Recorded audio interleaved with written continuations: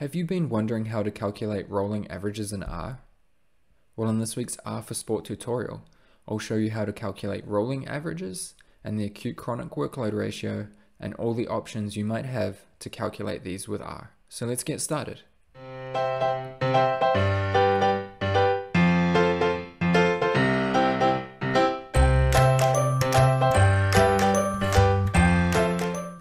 As always, if you like this video, make sure you hit like and subscribe below, and also hit that notification bell icon so you are notified of future videos. This week we're going to look at how to calculate rolling averages in R with all the different options you might have. There are actually a few packages in R with functions that will help you calculate these. Some of them will help you to just calculate your normal rolling average or a rolling sum, whereas another one will help you to also calculate your exponential moving weighted average. So let's start by having a look at our data. So first of all, we're going to go through some of the steps that I've followed in my previous videos. So if you haven't seen those, make sure you check out the top right hand corner for a card. So first of all, we just need to load our packages or our libraries that we're going to use today. So let's do that. And then as always, I set a working directory as a value within my environment. So let's do that. And then I'm going to read in the data from a CSV file. So first of all, let's have a look at our data, and as we can see, we have our dates, athletes, and then we've also got total distances and other values. One of the first things I notice here is that my date column is a character, which is not going to be helpful within this tutorial, and then the rest of our information comes across as it should as numeric values. So one of the first things we're going to do today is we're going to just select the columns that we want to use. So let's just run this little data select one here. And we'll see we've only got certain columns here. The next thing we're going to do is, in this tutorial, we are going to be used what's called mutate quite a bit in this to help calculate new values. What mutate will do, will add an extra column on the end of your data set with that new value calculated. So let's create a new one and we'll call it high speed, and I'm just going to use distance. And then all you need to do is just go equals, and we're going to go band 5 distance. Didn't mean to move down a row there, plus we'll do the same thing for band 6 distance and also band 7 distance. So now if we run that and we look again at our data select, we have a new column with high speed distance on the end. And as you can see, it is summing up our band 5, 6 and 7 values. And then the next thing we need to do is, because our data, as we said, is our date column as a character, we need to convert this into a date value. This is more for helping us to order, but then also when we try to graph it, it will graph it more correctly. So all you're going to do is we're going to run a mutate again, and this is part of the lubricate package, and it's going to be using the dmy function, and that's just telling the function that it is a date, a month, and then a year value. So if we run that and then look at our data again, you'll see that now it is formatted in a date way using the year, month, and day format. If we hover over our date column at the top, it will still say unknown, but we can see that that is a date field. And then the last thing we're going to do is I am actually going to go and only select the values or the columns that I want. And for that, we're going to remove our band column. So let's just run that quickly. Check our data again, and we can see we've got our date, athlete ID, athlete, total distance, and high speed distance left. So we'll close that. And the first thing we're going to do today is we're going to look at the RCPP roll package. So this is one of the options you have to calculate your values or your rolling means over time. So the first thing we're going to do is we're just going to make sure that our data is grouped by our athlete IDs, but then we're going to make sure it's arranged by athlete ID and date.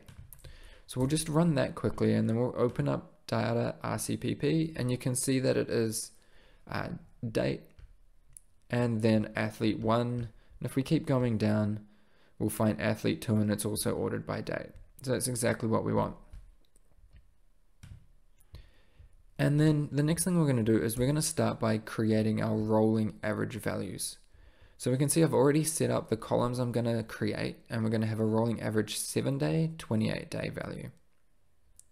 And the reason we're using the group by is we want these averages to be created using just that athlete. So from RCPP, you've got the roll underscore mean function, and all you're going to do is you're going to supply it with a column. So we can use total distance, and then you're going to add an n value. I'm going to go 7, and then we're going to fill with just zeros for this scenario. So we'll do the same thing here, but here we're going to put n equals 28. And again, we'll put total distance here, and we will run that. So now if we look at our data frame, we can see that our values are calculated here. The one thing with R is you'll notice is that when, at this point in time, when you only supply the function, you can see that this is supplying it or calculating it sort of centered around the data. So it's using the data around that date to calculate your values. So what you can do is you can supply an align, and we're going to use right. So this will mean that it will align it to the right and it will only look back in time. So let's use this again. We'll run that. Have a look at our data set, and now you can see that now it's going down to the 7th day and calculating your average backwards. If we look at our 28 day, it's a little bit further behind, as you can imagine, and you can see that information there. Perfect. So the next thing we were going to do is we're going to also add a mutate here, and we're going to calculate our, we'll call this RCPP ACWR. And this is just going to be really simple. It'll be our rolling 7 divided by our rolling 28. So now if we go and run that and look at our data, we'll see that we've got some nans or infs, and then we have our value come in. And you can expect that just because we obviously have our zeros and our values. So we'll use that for now. And what we're going to do is we're going to plot our data sets here. So let's create this. So what I've already done is I've already set up what our plot's going to be. And then we'll just add in our line value. So what we're going to do here is we'll just go y equals rolling, what have we called it here? Average, and then RCPP 7. And let's just make the color of this one equal to red. Oops, and I have meant to filter with a double equals here. Okay, there we go. So now if I go and plot underscore RCPP and run that, we'll see our plot here. So you can see there's zeros and then it cuts in. So if we do the same thing here, and let's just copy this, go plus, and then we'll change this to our 28-day value. And then let's just make this blue, and we'll run that as well. And we'll see our values pop in a little bit later and a little bit smoother. And then the last thing we want to see is, can we get what we'll do actually, we'll plot this on a separate graph completely, our ACWR, and we'll do that at the end so that we can compare it with our other values. So for now we've got our RCPP value, so let's try a different function or a different package, and this one's called zoo. And so we're going to apply the same ideas, and we're going to change this again to be average. And I've already set it up so it will run our value here as well. And so the same thing, we're going to use total distance as our x. For our k this time it's going to be 7 again, or depending on our row, we're going to have 28 here and then 7. And then we'll just fill with zeros again. This time it's just going to already calculate our value. So let's run that, and let's close our RCPP one, and we'll look at zoo. If we look to the side here, we've got exactly the same options, and again our zoo function is also centering rather than aligning. So what we can do again is we can add in on the end here, align equals, and we'll put right again. So we'll run that again, And this will just copy over everything and write over it. And you can see again, it's aligned in exactly the same way as before. And because it's the same, looking at exactly the same thing, it's going to give you the exact same numbers and outputs. So again, if we were to add in to our plot again, if we just comment out our pipe, we'll run that bit. If we were to do the same thing, we'll go y equals rolling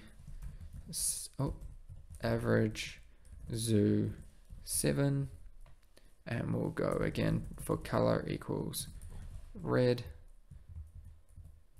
and we'll copy again, and we'll do the exact same thing here, but we'll put in our 28 and then make it blue.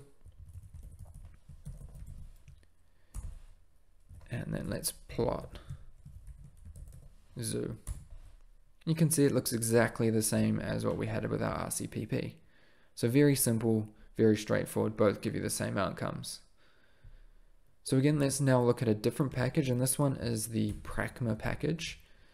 So we'll just run that first piece again, and then it's exactly the same idea here. We're going to add in our value, so our x will be our total distance. Oops, I didn't realize I deleted something on my pipe. So our total distance, and our n will be 7. And this time we need to add in a type, and this one we're just going to put s for simple. We'll do the same thing here, 28, and total distance. And then let's make sure these are again our average, and we'll do the same thing for our rolling here. And let's run that. And now let's look at data Pragma instead, and we'll scroll across, and you can see here that Pragma is working in a different way. And at the moment, it's not actually calculating our average here until it gets down to here. Well, sorry, let's rephrase that. As it is calculating, but it's giving you the average of what is before it rather than putting zeros in as fills. So in this way, we're getting a more accurate value, and it might be better for you to use Pragma from this point of view, as it will give you those values as you go. So if we look at our 7-day, they do match up with our rolling from our zoo function, but you don't have to do anything extra to get your 28-day value back here. So now if we plot these again, let's go rolling, let's make this y equals rolling underscore average underscore Pragma underscore 7, and again we'll go color equals red. We'll plus that, we'll change this one to blue, and then we will get our 28. To run that, again, forgot I hadn't put my double equals. And now let's put our plot underscore Pragma instead, and you'll see that you get more of the time from the start rather than what we were in our previous plots. So if we go back and look at just our plot from zoo again, we have these spaces at the front where there's gaps. So maybe Pragma is a better option for that. The last option that Pragma also provides is we can do the exact same thing with our total distance and our 7, but now we can calculate our exponential weighted moving average. So let's put in our 28 here, and then total distance. Again, I'll change these values so it should be average rather than sum. And these values will appear slightly different as they are exponentially weighted. So let's run that again. Look at our data Pragma, scroll across, and you can see we have the same values at first, but then they start to differ. You can see that really quickly from here. So we're suddenly already getting a bit of an ACWR appearing, whereas over here we're not. So again, let's plot those. So we're going to go and go equals here, and then we're going to go rolling average underscore Pragma underscore e underscore 7, and again we'll go color equals red, And then the last thing we'll do is we'll plot our 28-day here, and we'll put our blue. So let's plot those, run it.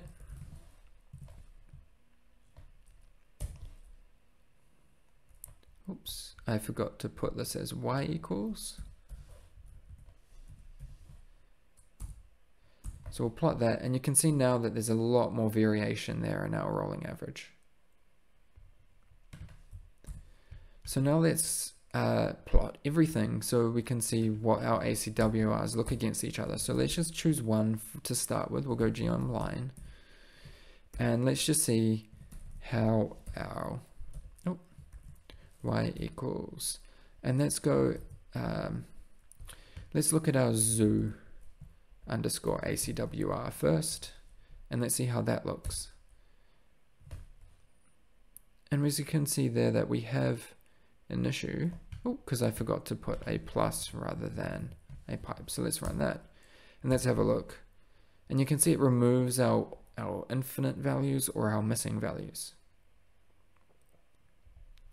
Let's do the same thing with our RCPP ACWR, and let's see what that looks like. And again, it looks exactly the same. So let's see what our pragma ACWR looks like. And it's a little bit different because it was giving us values from the beginning. But what we can do is we can also line up our pragma one ACWR with our pragma underscore E underscore ACWR. And let's just change the color of this one to red. And let's have a look how they see. And you can see there's a lot more variation in this one.